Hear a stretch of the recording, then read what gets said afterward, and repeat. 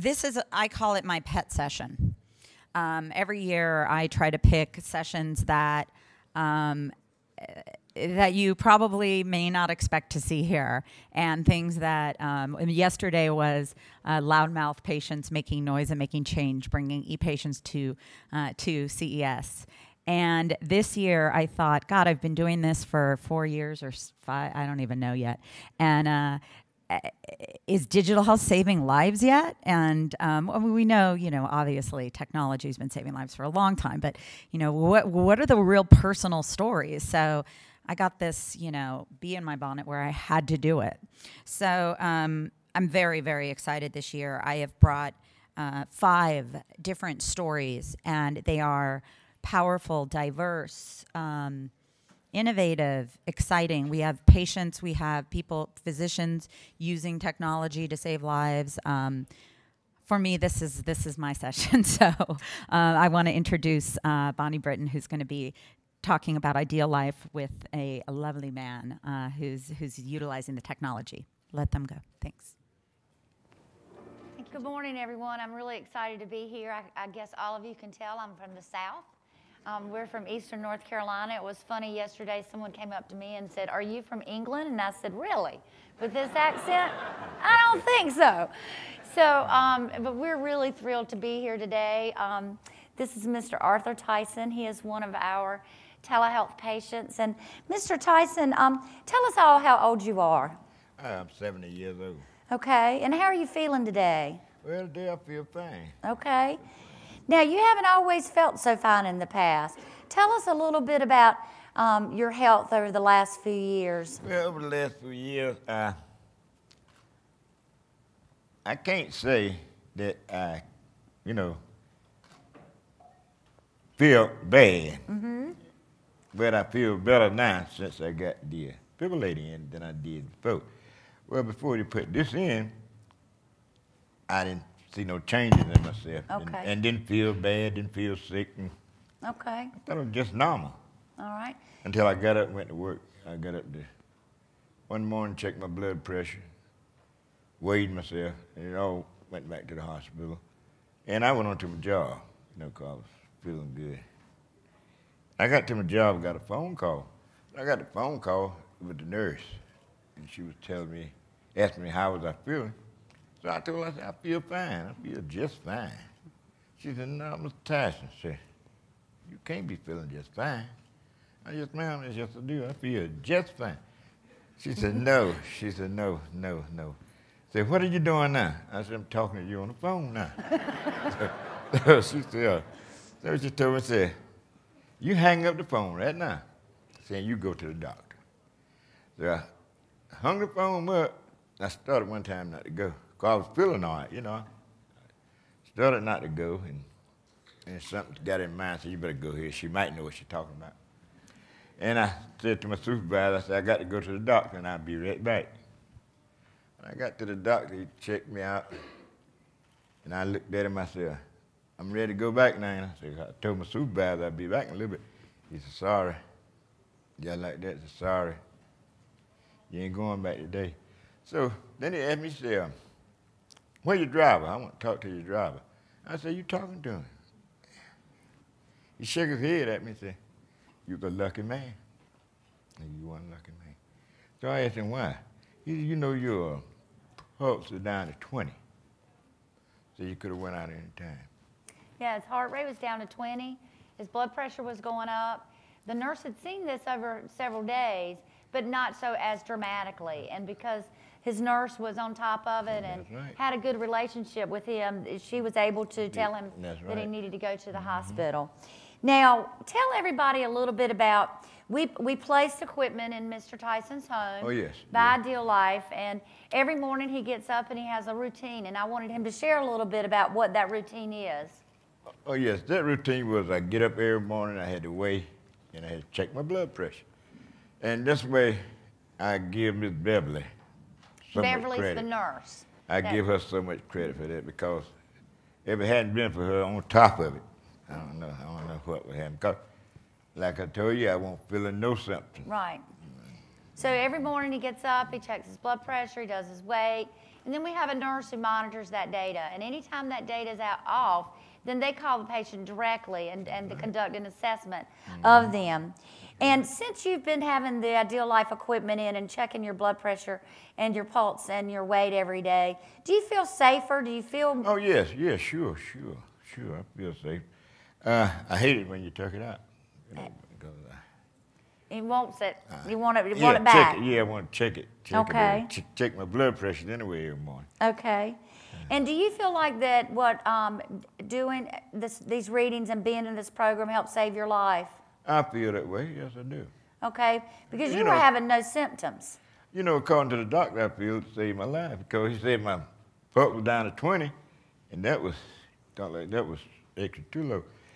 But I didn't ever feel it, you know. Right. So that's why I said the system works well. Okay, good. Really good. All right.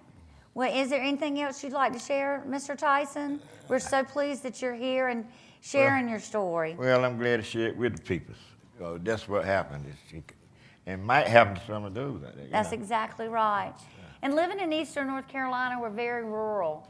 And one of the things that's very difficult for patients is to be able to go to the doctor and have transportation and the money to be able to go to the doctor. Well, one thing I can tell them, it don't make no difference how you feel, have yourself checked out. Because I sure was feeling fine. Okay. And no symptoms. Very good.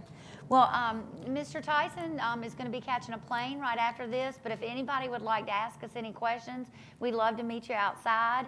And if not, if any of you have any questions, please feel free to contact me, Bonnie Britton, and we'll be more than happy to share and talk about the program and what we've done. Fantastic. Thank you so much. Thank you, Mr. Tyson.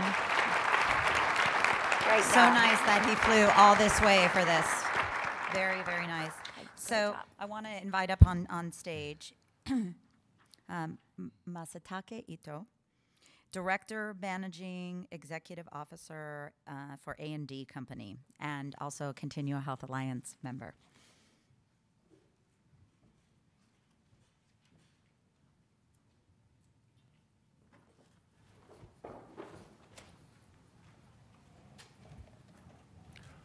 Thank you, Jill.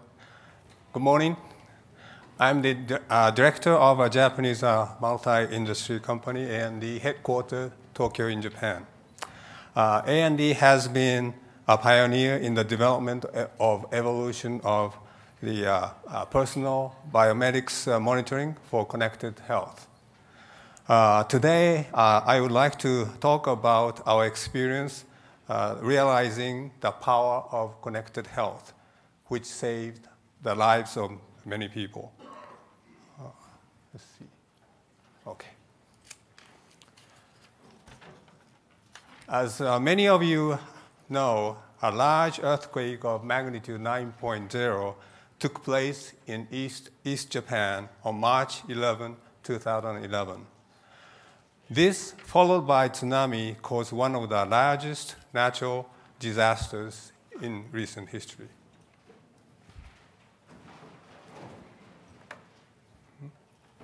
Oh, maybe I clicked something different. Okay.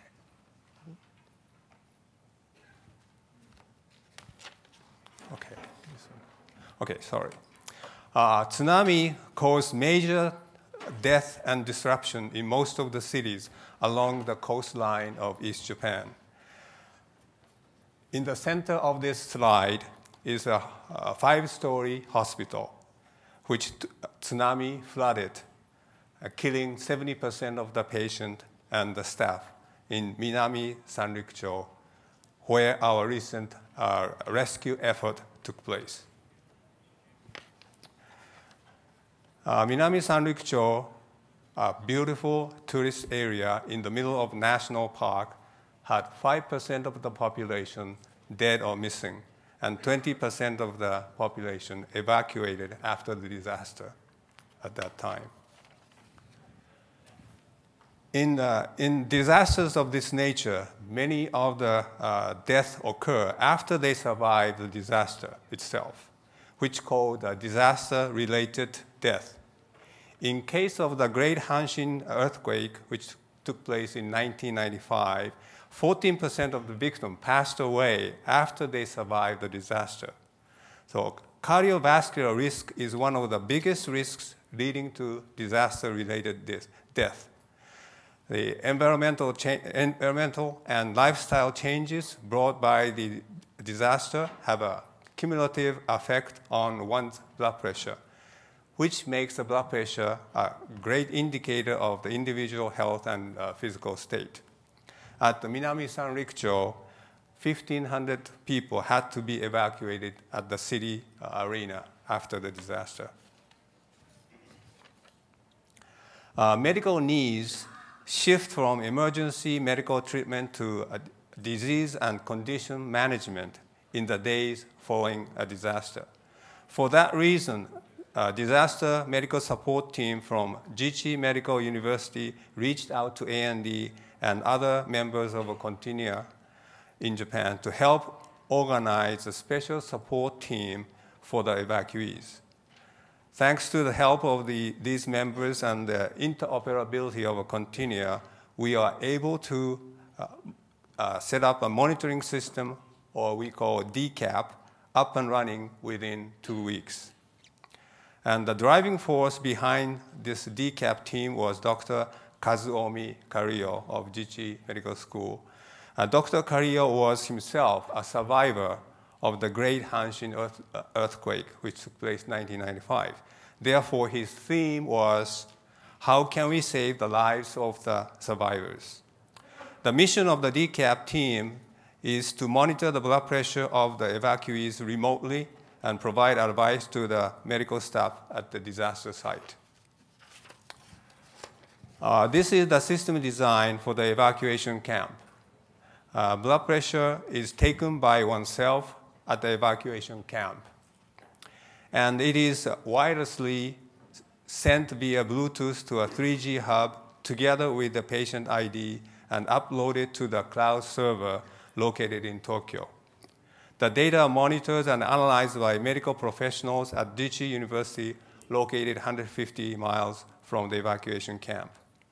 From there, professionals provide detailed care directions to the doctors at the temporary hospital at the disaster site. And the local medical staff have a face-to-face meeting at the evacuation camp and give advice. And this shows all the devices used for the system, or DCAP. Actually, 7 companies work together, donating devices and giving support for the system. And wireless BP kiosk type unit, patient ID card reader with near-field communication, and patient ID cards provided, and hub to send data via 3G, and the cloud server, and various web applications for data viewing and decision support. All those are created for this rescue effort. And some photos from the care team at work. First on the left, face-to-face meeting with the evacuees since they lost all the medical record by tsunami. So they have to recreate the medical record. Medical staff meeting after the days of work, and the medical examination took place actually on the floor. Some of the guys worked on the DCAP system installation at the evacuation camp. I visited the site afterward, and I got some comments from the doctor who worked at the temporary hospital. And just a few comments. Many were encouraged to live, and very few died. The system gives real-time coordination with Dr. Carrillo's medical staff. And the system gives an easy to identify high-risk patient.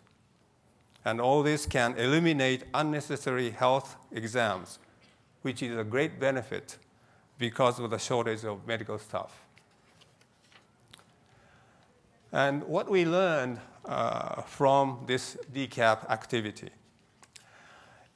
is timely response not only important, but also plays a very important role in motivating evacuees. And interoperability, we found, is key for reliable system operation. And Continua Health Alliance, in that case, has proved to be most powerful and economical for creating such ecosystems. And DCAP system is one of the earliest deployments of the Continua ecosystem, which saved the lives of many people. And disaster-related toll at Minami Sanriku was 1/3 of the nationwide average. And these are some photos from the Minami Sanriku. And these are very scenic places they have. But with the people's will and support, the beautiful scenery and heartwarming people of East Japan will return, I believe. Thank you very much.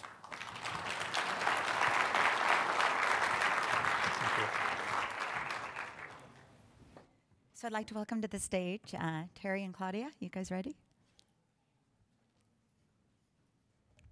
Many of you probably know them already, but I think the story is pretty powerful. So you guys have a seat. Thanks. Okay, so I'm going to ask Claudia to start off and talk about CGM and diabetes on a personal basis. Thank you. But I need to back up and say that Terry and I have known each other for about 20 years now. And we worked together at a prior company, and we sold the company, and Terry retired and then went to work at Dexcom. And about 5 years ago, I retired as well, luckily, thank you. And Terry called me up, and he said, Claudia, I want you to try this Dexcom CGM. And I was very familiar with CGM. And just as a little background, I have type 1 diabetes, insulin dependent. I've had it for 35 years, and I have been in the technology game the entire time with advanced therapies. So I drive down to San Diego, I tried the device, and I was so floored because it worked. And it was simple and accurate and reliable. And to somebody with diabetes, you know, nobody wants to be hooked up to continuous glucose monitoring and insulin pump. We don't choose to do that. But to be able to find a device that was so simple and user-friendly that I trusted it. That was over 5 years ago, and I've committed myself to increasing access for this product because it is so life-saving. And I have to tell you that it's so rewarding, you know, to be with Terry and to be committed to this. And we get letters from patients, and you know, people seek me out all the time because they know I'm a diabetic, and they say, why didn't my doctor tell me about this? Why did I wait so long before I go on it? So from a personal standpoint, I find this very rewarding, and it is life-saving. And I just want to say one thing, is that diabetes, insulin-dependent diabetes, it's not an emergency every now and then. It's every day. Every day can be life-threatening when you take insulin. And for kids and seniors and people with type 1 awareness, if they take a couple units off, that could kill them. So I wear this device 24/7. It's the only device that I will absolutely insist that I have on my body at all times because it does save my life every day. Well, that's great. I mean, our pursuit is to take some of the mystery out of diabetes. As Claudia mentioned, it's a conundrum. It's not just the food that you eat, the insulin that you take. It can be stressors, physical stress, mental stress, and this mystery of glycemic variability and the dangers of it, both high and low, continue to be this conundrum for patients. Our goal as a company is to simplify it. We can say things like stay between the lines because we port this information continuously to a handheld receiver. In the next generation, if you stop by our booth here at Digital Health, you'll see the pending product pending before the FDA right now is called a share system. So we take the receiver that Claudia has that she uses every day, we plug it into a module that has low energy Bluetooth, and we port that information to a phone adjacent, and that phone then can, through a push notification, deliver it to up to 5 followers. What does that mean, 5 followers? Well, it's individuals that care about the individual with diabetes. And so as an example, the simplest form is a child at school. So if the parents can be at work and reading what the child's glucose level is along with trends and alarms, or a spouse or a significant other that is traveling. And all of this is available. It's all through this digital health explosion and this convergence of healthcare into the utilities that we use every day. And it won't be too long before we port it directly to the phone. There are some regulatory challenges from the Food and Drug Administration. We're a Class 3 medical device, highly regulated, but the opportunities exist, and I think the Food and Drug Administration is moving as quickly as they can in order to understand the risks and the mitigation of that risk. But it's a wonderful opportunity. Again, our goal is to simplify. People with diabetes have multiple gadgets that they have to embrace every day. And they do get equipment fatigue, unfortunately, because there are no holidays with diabetes. There's no vacations. Every day, Claudia has to do multiple transactions to stay alive. And our goal is to simplify that. And unfortunately, all you have to do is pick up the newspaper and understand that we're at least at an epidemic stage, if not a pandemic stage, with respect to diabetes. Almost 30 million people just afflicted here in the United States. 1 out of every 3 children born every single day in the United States will develop diabetes at some point in their life. 1/3 of our population for the future. And it's now approaching over 335 million globally and expected to cross over 500 million in the next 15 years. So the things that we can do until there is a cure, and as Claudia mentioned, we've been chasing this now for over 20 years. I can't stand up here and tell you that if I know when a cure is going to happen. I'd love to be out of business, but I don't think I'm going to be anytime soon. We're in 20 artificial pancreas projects as a company, trying again to close the loop to make diabetes a little bit less mysterious.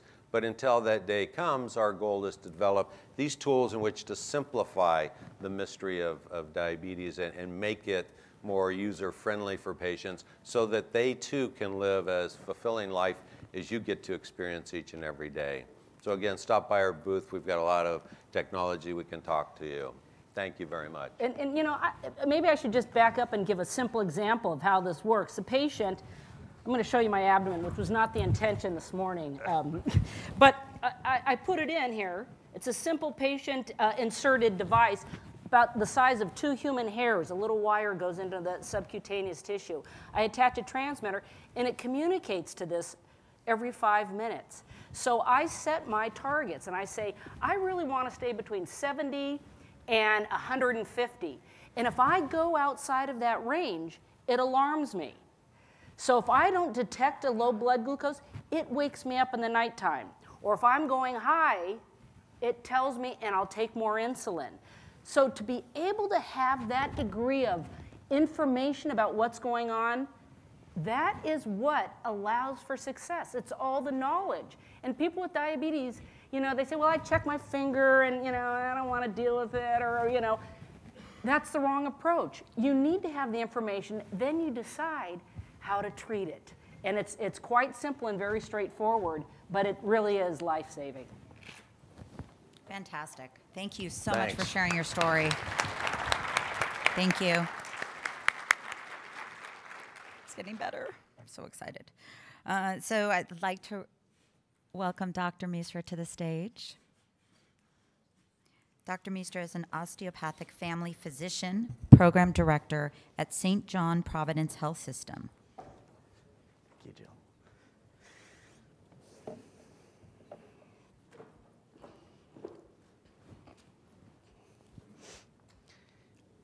You know, by now, we've gotten used to the idea that technology impacts medical care in some amazing ways. We've heard some amazing stories. And it's easy to focus on how technology can be applied in very critical situations. I'm a family physician in Southeast Michigan, and I've never had the opportunity to triage after a disaster like Hurricane Sandy or what happened in Japan. I've never massaged a beating heart while awaiting a life flight chopper in the field.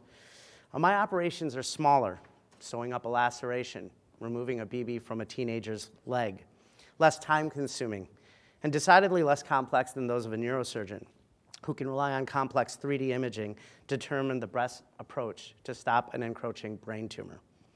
I have an AED in my office, a defibrillator, and I know how to use it, but I've had the unfortunate good luck to have no patient go into a fatal arrhythmia in my office, so I don't get to use that. And sadly, I don't think Grey's Anatomy is going to be calling me any time to be a consultant for their show. I'm fine with that, though, because I know that what I have to offer as a physician is just as critical. And I'd like to tell you today 2 stories about how digital technology has not only saved my life, but the lives of patients in my office and others across the country every day. A perfect example was one of my patients who came in a few months ago. She has a history of cardiac and autoimmune diseases, specifically lupus. For those of you who know a little bit about medicine, you know that lupus is a very challenging disease. It can have many manifestations. She's on a lot of medications, somewhere between 10 and 12 medications for the management of her high blood pressure, her diabetes, and her lupus. And when she came in to see me, her cardiologist had just put her on a new medication for her blood pressure. But she didn't remember the name of the medication, and she didn't have it with her. During our office visit, I happened to have my smartphone with me, and I had an application on it that probably many of you are aware of called Hippocrates. Hippocrates is a reference that has replaced our print pharmacopoeia that many of us doctors use. But one of the cool things about it is that it has a pill ID feature. And I was able to have the patient describe to me what her pill looked like and what imprints were on each side and whether it was scored. And I was able to identify what the medication was. And then I could also take that same product and I was able to check that against the other 13 medications that she was on. Well, what I found out was that the medication her cardiologist had just put her on was likely to decrease her renal function significantly, but more importantly, it was going to cause a lupus reaction in a certain population of patients. Not good for a patient who has pre-existing lupus.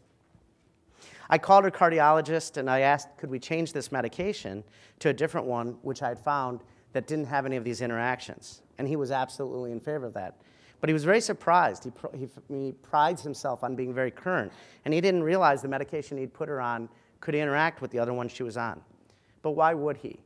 We have literally thousands of medications out there. And for the average physician in the field, it's hard for us to keep up with them and keep them all straight in our minds. You know, I'd love to tell you this story is unique and unusual. But the fact of the matter is, it's so common, physicians don't even give the technology a second thought, despite the fact that every day, literally hundreds of potentially life-threatening reactions and interactions are prevented by digital health apps and other technologies. You know, it's a given, as I said, that digital health technology in my life is beneficial. As a practicing physician, I interact with technology so continuously, I don't even give it a second thought. It's just constant. And sometimes we forget the personal impact that such technology can make on an individual. I was reminded of this fact in 2007 when digital health became very personal for me and probably saved the life of someone very important to me. And that's my newborn daughter, Asha. So my daughter, Asha, when she was born, she had a significant allergy to milk, but we didn't know that. It wasn't until we started to switch her over to formula that it became evident something was very, very wrong. She would become extremely angry, red in the face, screaming and literally shaking, her entire body shaking every time we gave her formula. At first we thought it's got to be just the taste. Babies are like that. I'd seen plenty of young babies that were that way. And so we started to titrate the formula. We took an 8-ounce bottle and we put 7.5 ounces of breast milk into the bottle and only a 1/2 ounce of formula. But it didn't work. She would scream, she would get angry, she would fight. And I was starting to worry now that maybe she did have an allergy because I've had lifelong allergies. The problem is Asha was only about 6 months old at this point, and she was too young to test with traditional methods of exposing her skin to potential allergens. To be honest, I wasn't enthused about the idea either. It hurts and it's very traumatic. If any of you have ever been tested for allergies, the basic process is usually you have the person lay on their back, you take anywhere from 30 to 50 needles, and you scratch their back with allergens. And then you just wait to see if they start to have reactions. As you can imagine, for a child, 1, 2, 3 years old, that's an incredibly traumatic thing to do. And I know because I had it done 3 times as a child. So what was I going to do about this? Well, one of the good things is that I have access through the digital technology and my ability to access literature much more quickly and without having to go to a specialist. And I was able to go and look up some of the literature on allergen testing. And there had been new serum allergen testing that had come out that was extremely sensitive, that could bypass a lot of the problems that happen in testing very young children under 1 year of age. And I thought that would be able to help us solve our mystery. We ordered the testing on my daughter, and we were able to diagnose her accurately with a milk allergy, a soy allergy, and an egg white allergy. Fortunately, she wasn't allergic to rice or almonds. So we switched her to rice milk. I can tell you I was nervous, very nervous the first day we tried it. She'd lost weight since birth. She was in the 5th percentile for her height and weight. My doctor was getting concerned that we might need to start alternative feeding strategies, which are very challenging and very expensive. If she didn't turn around, I didn't know what we were going to do. My wife isn't a physician, and as you can imagine, she was incredibly stressed out. Seeing her firstborn child struggle to develop weight and height placed a huge psychological and emotional stress on us. Imagine our relief when she took that first bottle of rice milk and drank the whole thing in one gigantic gulp. Her weight, her height, her temperament improved dramatically. And most importantly, I knew now what allergies I had to worry about with her. She's since grown out of the egg white and soy allergies. Milk and cheese are still a problem, but her allergy levels are decreasing. And because I can test her based on the information I found through digital technology, I know that she has a good chance of outgrowing these. So I was able to ensure the safety of my daughter. That's her today with her little sister. She's doing well. She's in the 95th percentile for her height and weight, and she is just as much of a troublemaker as you might imagine. Digital health technology can be just as useful in its subtle forms as its dramatic ones.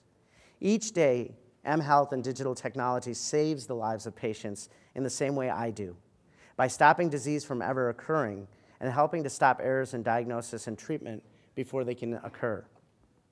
As a primary care physician, I know that technology saves lives because it prevents problems from arising in the first place. When you consider that the leading cause of death related to medical problems, which is heart disease, is due to mostly preventable diseases, and that the latest data shows that deaths due to preventable errors such as diagnostic mistakes, failure to follow guidelines, and errors of omission account for almost 500,000 deaths annually. I'd argue that the greatest impact of technology isn't in the heroic or dramatic moments. It's in the promise of improved accuracy, decreased error, and proactive education of patients that happens every day in the offices of physicians and hospitals all over this country. And that is something that even the simplest doctor and most unassuming patient can understand and appreciate. Thank you so much for your time today.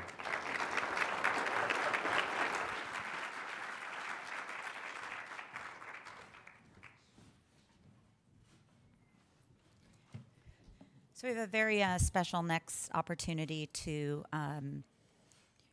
witness Ekso Bionics and a real personal story of how this this device has changed an amazing man's life. So I'm going to welcome to the stage Nathan Harding, who's the co-founder and CEO of Ekso Bionics, and Paul Thacker, who is their ambassador, will be joining us momentarily.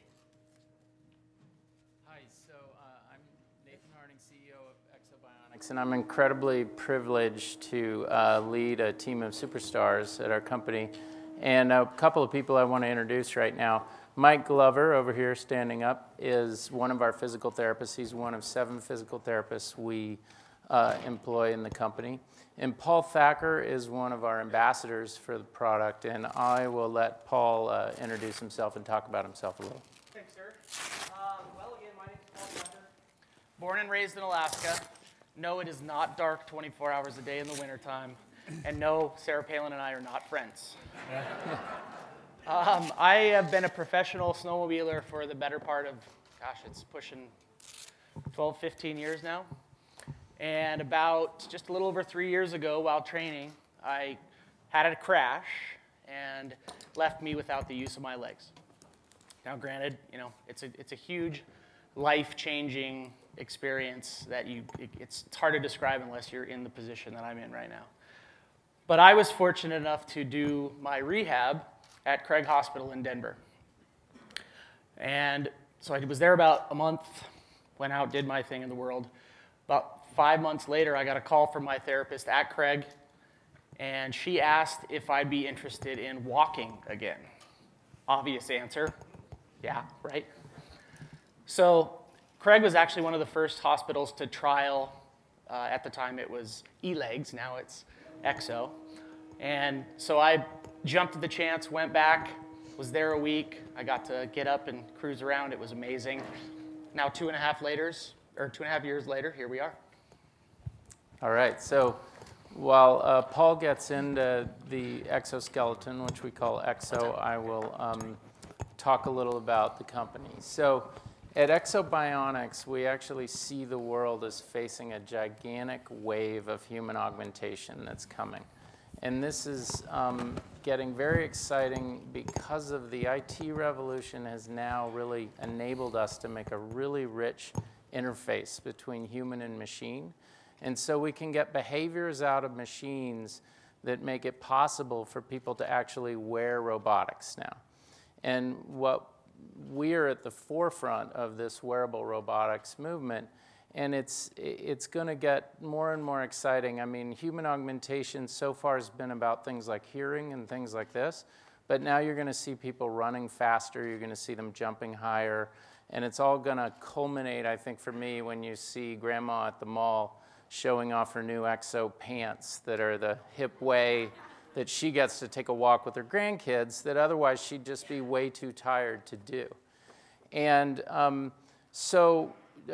tell you a little bit about us, we actually started out of the military space. We made human exoskeletons to carry loads for soldiers, which we still do actually with Lockheed Martin. They have a product called Hulk, which we developed for them. We also work on industrial applications of human exoskeletons that can hold tools, heavy tools and things like that for people while they work in an environment where they can't really use any kind of wheeled vehicle or stand. And then on the medical side, we do what people are most excited about, and that's that we get people up and walking. And Paul Thacker, who's a paraplegic, he can get up and walking in the machine, and Mike will describe to you how it works and what it does in a case like his. But I want to stress that there's much more than just paraplegics that we work with. And in fact, most patients that our machines are used on now are patients that have a neurological problem like a stroke or a traumatic brain injury, and they're going through a process that's been well known for a long time called gait training, where you retrain them how to walk. And this device is allowing them to get patients up much earlier who are much weaker than you could normally start to get practicing walking. And that's really the key to getting better outcomes from this technology. It allows them to give the patient what we call a variable assist, where as they learn more and more how to walk, the machine will provide less and less help for them, and it learns just how low it can lower it, and then the idea is they eventually walk out of the machine. Now, Paul is a great example of where the future will be, though, and that will be when it's not just about rehabilitation centers, and it's about selling Eksos to people like Paul that he can use in his daily life as part of his way to get around, as part of his way to socialize, and a way to improve his health. So with that, I will let these guys stand and give you a walk. Okay, guys, so what I'm going to do now is, so Paul's going to actually do a stand with the device. It is a fully powered stand. There's actually, there's two motors at the hips and the knees, and if they push the button, it's going to stand. His job is just to keep his balance. Ready? 1, 2, 3, we're standing. So Paul's legs are a little tight today because some of the results of spinal cord injury, that you do have some tightness in your legs and the muscles. So we're working a little hard today to get that. Yeah, and that's actually a kind of a safety feature of the machine, and that's an important part of using a robot with a machine, is that he's having a condition called spasticity today that makes his legs want to move very slowly, and they're kind of like cramped up. So the machine actually, it won't just overpower and break his legs. It will, kind of take him up slowly and kind of move when his legs will let him move. Oh, this is so much nicer. My legs like to do exactly the opposite of what they're supposed to do. When they're bent, they like to go straight. When they're straight, they like to bend. Such is the life I live in. All right, so on Paul's right hand on the crutch, there's actually an interface that actually allows the user to control the walk cycle. He just engaged the cycle, and now he's going to hit a button under his fingertip, and it's automatically going to set for him. So what he's doing right now, his responsibility is I've set some targets. What he needs to do is find the balance point over his foot to get his forward and lateral target. Once he hits those targets, the Ekso's automatically taking the step for him. And you can see just already some of the benefits of the standing. His legs are starting to relax. His steps are becoming longer, more fluid.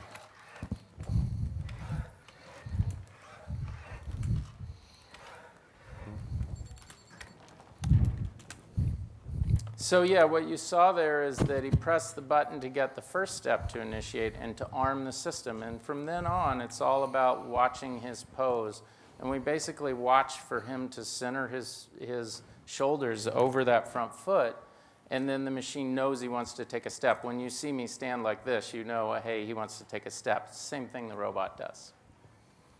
So, I mean, you don't really realize the things that you take for granted until they're taken away.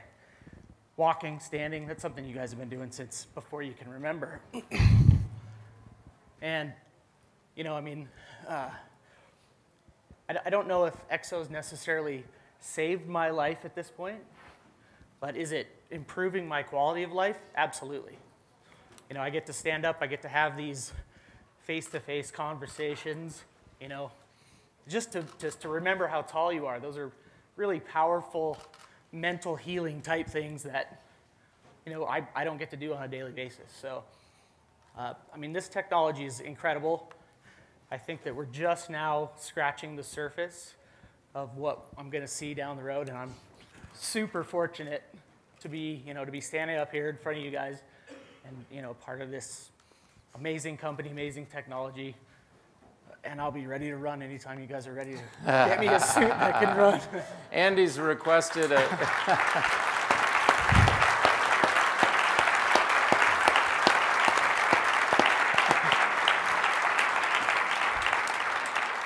Well, Paul has also requested a snowmobile riding Ekso, which we've been reluctantly thinking about.